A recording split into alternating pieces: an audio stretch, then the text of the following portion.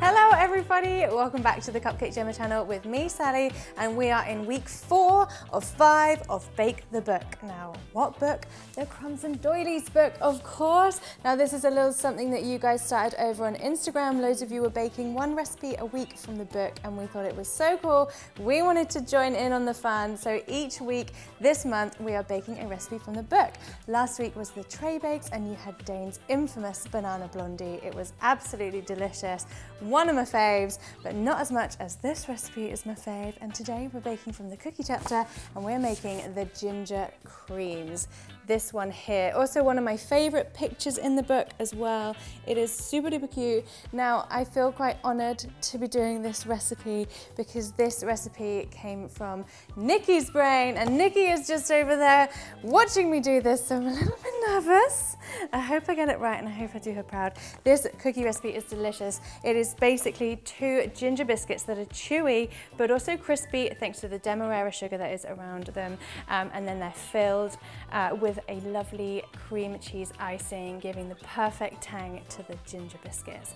It is really easy to make. It's going to take maybe, I don't know, maximum 1 hour out of your day. She first made them for her dad because he wasn't a cake fan. It was his birthday, so she made these biscuits, and every time she brings them in, the C&D gang are loving them and they scoff them all. So we're going to start by getting this dough prepared, and that all starts with some unsalted butter, which is soft. Of course, we go on about softened butter all the time. It's got to be spreadable like this because we're going to be mixing this with a hand whisk, and unless you've got those big guns, it's going to be hard work.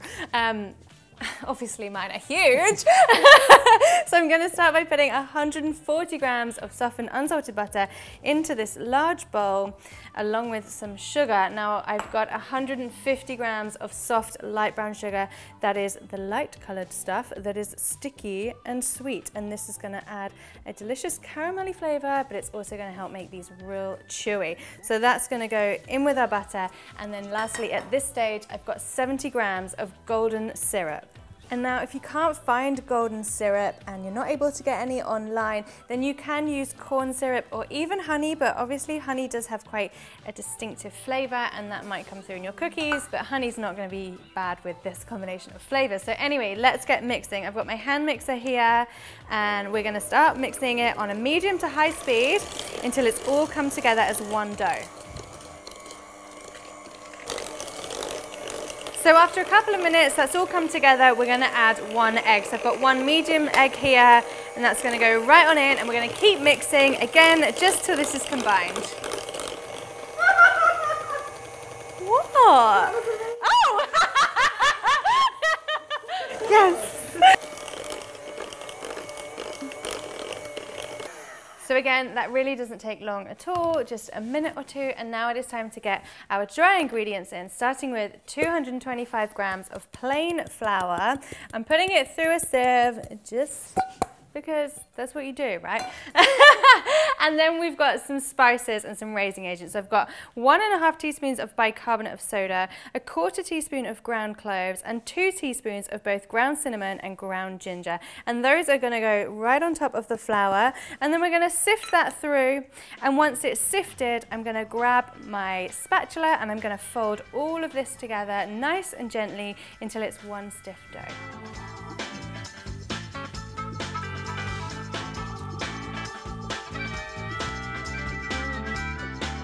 Okay, so it's stiff, but it's quite sticky, and we need to roll these into balls with our little hands. So what we're going to do now is just pop this in the fridge for 30 minutes to 1 hour, just for it to firm up a little bit.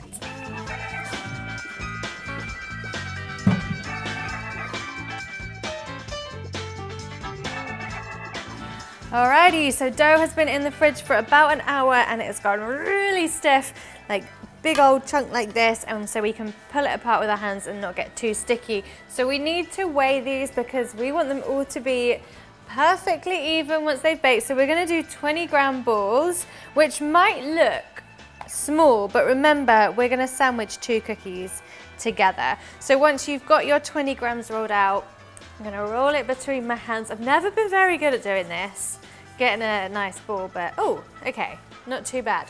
Nice smooth ball here. And then the last thing we're going to do is drop it into this demerara sugar and just roll it around till it's completely coated, and this is going to give it that really delicious crunchy exterior. And then we'll just pop it onto a baking tray here. Now these are going to spread once they're in the oven, so you do want to space them out pretty well so they don't all stick together, and it's going to make a lot as well because obviously we're going to be sandwiching, so if you can't fit them all in your oven at once, then do not worry, you can keep the dough in the fridge until you've freed up some baking trays.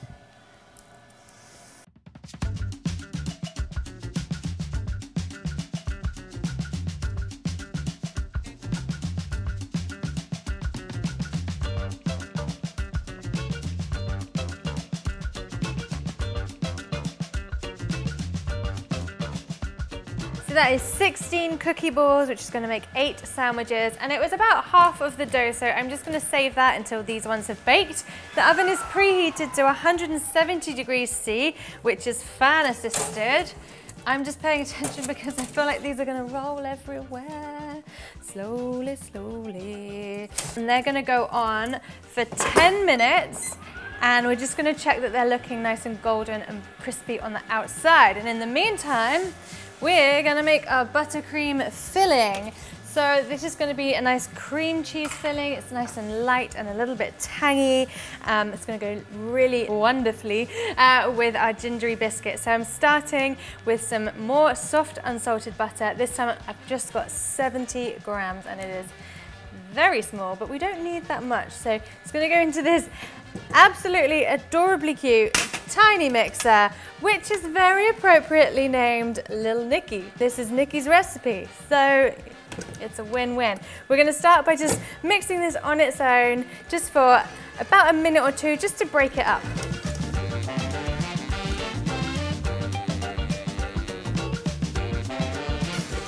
Okay, so this, you can't really see. I'll scoop some out. It's looking a little bit kind of creamier and silkier. So now I'm gonna add my cream cheese. So I have got 115 grams of cream cheese, and I've had this out of the fridge all morning so that it's at room temperature, because you really want your butter and your cheese to be at the same temperature to stop one from making the other one go all hard. And then you've got really sad, lumpy buttercream. So I'm going to chuck all of the cheese into the mixer with the butter, along with just a little pinch of salt, and I mean a little one like this, and that's just going to pull out the kind of tanginess from the cheese and just cut through a bit of that sweetness. And then we're just going to get that mixing again on a medium to high speed for about 2 to 3 minutes. Now it is time to add in some icing sugar. So in total I've got 395 grams of icing sugar, which I've already sifted. Always sift your icing sugar, because sometimes you buy it and it's got really, really hard lumps in there that you really have to break up. Before I put it back on the mixer, I'm actually just gonna mix this in a little bit by hand, because otherwise it's gonna go absolutely everywhere.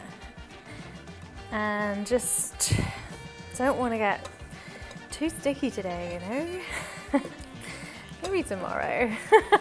Pop it back on the mixer for another 2 to 3 minutes. And what you'll see with the cream cheese is that it's going to go quite loose to begin with, but once we put the rest of the icing sugar in, it's going to stiffen up.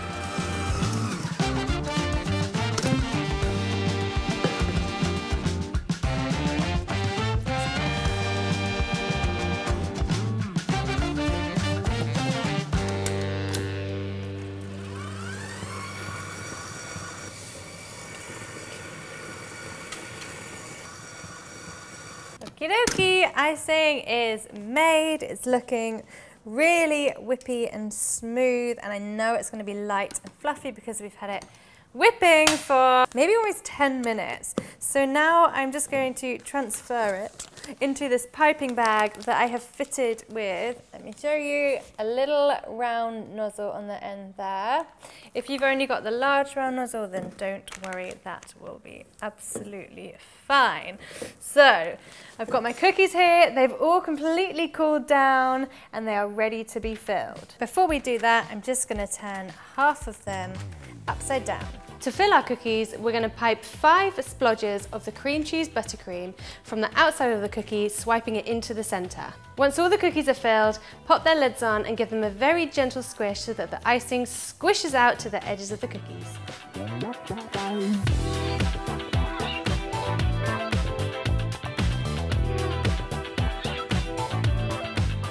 And that is our little ginger creams finished. They look so beautiful and I just know this is going to be delicious. Now it might go all over my face because it's very soft. If you let these set a little bit, they'll be easy to eat, but I don't really care. You've seen me make a mess before.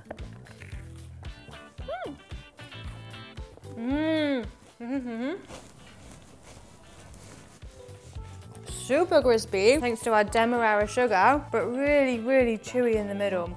The perfect cookie. And then having that cream cheese icing in the middle gives a little like sweet kick in the middle, and it is absolutely delicious.